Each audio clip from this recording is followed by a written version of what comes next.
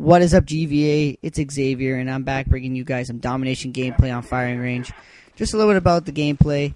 I'm actually in a party in this gameplay with other YouTube commentators, TadSox1995, Deserve, and I Am Warrior 13. They're not as big as me right now in terms of subscriber count, but they're really awesome players. And we got into a party one day, and we were tackling Team Tactical. And we just kept running things the old-fashioned way, holding the objective and whatnot, capturing the objective, doing the damage that needed to be done. And, of course, you see me with this underpowered FAMAS, right? Am I right, people? Like, this gun is completely underpowered. It is not the overpowered gun of this game. My perk setup actually was lightweight, sleight of hand, and marathon, because I'm an objective player. You guys know that. I play the objective, and you guys can currently see me capturing flags like an animal. So what I'm going to be talking about in this gameplay is, it's actually another subscriber story, and this commentary is really going to be centered around hurdles. Now, what I mean by hurdles is something that prevents somebody, I guess, from moving forward, or is some sort of hindrance or some sort of problem that they're forced to deal with and have to take on. It can't be ignored. It has to be dealt with. And I don't say this as if it's, it's something really, really bad and it's something that you might not enjoy dealing with or something that you might have some sort of sense of accomplishment. But there's so many different types of hurdles that there's so many ways of explaining it. Now, with this particular hurdle with this subscriber, I'm going to give you guys the general detail of what I got from the message. So basically, he was a new subscriber, he was telling me. And he was telling me that he's currently 17 years old. He's a senior in high school. And right now he's living with his grandmother, and he's actually supporting his grandmother. He goes to high school, like I just said, and he's actually wagering 2 jobs right now. So he's working 2 different jobs, and he's got to deal with high school in order to provide for his grandmother.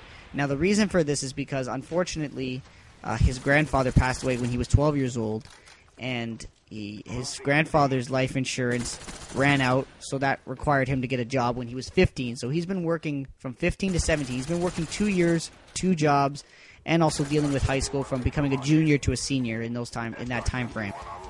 He used to live with his parents when he was a kid, but unfortunately, when he was 5 years old, his mother passed away on him, and that wasn't his fault or anything like that.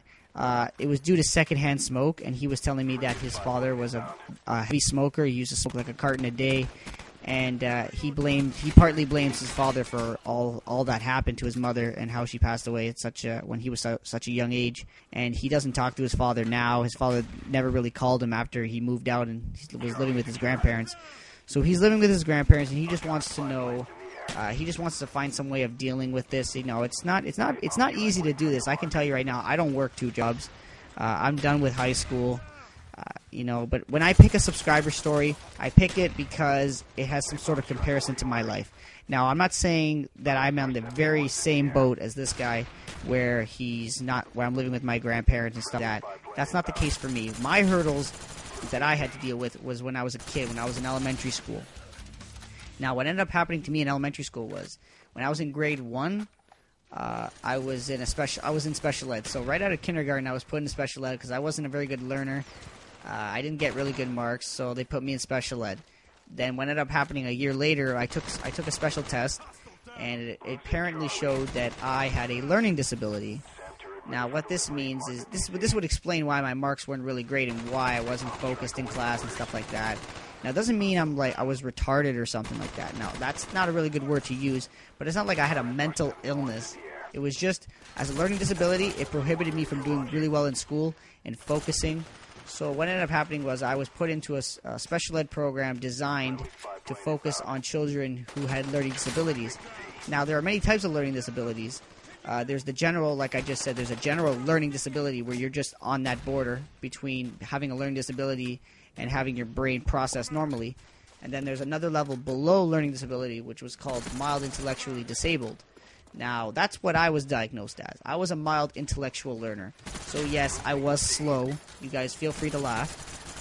But I was a very slow kid it was out of my control. I didn't really pick up on it. I was just being a normal kid having fun. It was kind of, I was just a little kid. I was in grade 2, and, getting all this information told to me and telling me that, yes, you have a learning disability, so now what's going to happen is you're going to have to go to special ed every morning, 5 days a week, and you're going to have to do these special brain exercises designed for kids like you who have a mild intellectual disability. Now, there were other kids in the school who were special ed, but there was no other kid who had the same problem as me. Every other kid was that step higher. They just were just learning they had that learning disability, but it didn't hinder them as much as it did me, because I had to do that much more work because of what I had, being a mild intellectual learner. And this, not only prohibited me from doing really well in school because of, this problem. I had to work that much harder. I would actually I would have homework in the summertime every year because of this problem. Now, I'm not saying this is a bad thing. I mean, from where I was as a kid to when I transitioned into high school, I exceeded in high school. I was an honor roll student every year. I got honors for specific subjects.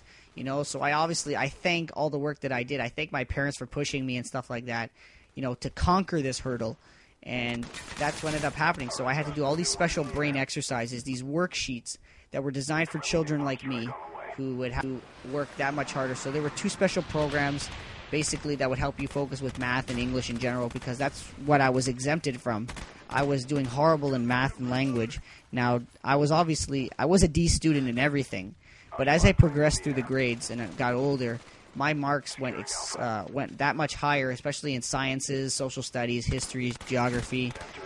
Those subjects were good. It was always the math and the language that was a hindrance to me. And that required that much more work in the special ed program that I was in to deal with all this and to help my brain process things a little bit better, and to prepare me for high school. Because I was in this special ed program, I was labeled as a mild intellectual learner from when I was in grade 2 when I was diagnosed all the way till grade 8 when I finally graduated from the special ed program. And, I got all my papers signed officially that I did not have a learning disability and that I did not need all this extra help anymore. Now, I went into high school thinking like, I've been exempted from math and language and French for so many years. I mean, how am I supposed to take this on in school? And, it was kind of freaking me out. I'm like, how am I supposed to do this work? I've never done it before. And that's why I had to go to summer school. I did all this extra work in the summertime, like I said. I had to do all these special brain exercises, like worksheets and stuff like that in the summertime every year as a kid, and then go to summer school right before high school, not because I was a failure, but just to get that extra help and that extra lineage, or to prepare myself for the subjects ahead in high school. And that's what I had to do. So that was the hurdle that I had to deal with. Now, there are other hurdles I've dealt with now because of my learning disability. There was obviously bullying and, kids calling me retarded and stuff like that because I couldn't do simple math like they could. And there were many situations where they would try to test me, and pressure like that, and of course not knowing the answer was really scary to me. And I really don't talk about this to people, and I know I'm talking about this to a bunch of complete strangers on YouTube because that's the kind of guy I am. I'm the guy who gives advice and compares advice that he gives to other people's lives and their problems. But I do this to help you guys, and I only pick the stories or the problems that relate to me because I think it gives a better perspective and helps you a lot more than having someone, randomly picking a story and saying, oh, that was interesting. All I can say is blah, blah, blah. Here's the advice. That doesn't really help you. I figure pick something that relates to me and not be, I know it sounds some sort of selfish, but keep in mind it's to help you guys that much more.